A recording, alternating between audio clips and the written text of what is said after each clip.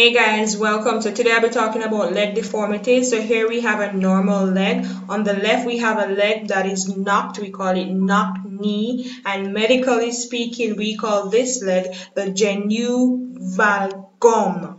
Genu valgum. So that's basically knock knee. And I remember it by just thinking about a gum between something makes it sticky. So the knees stick together and the ankles are apart.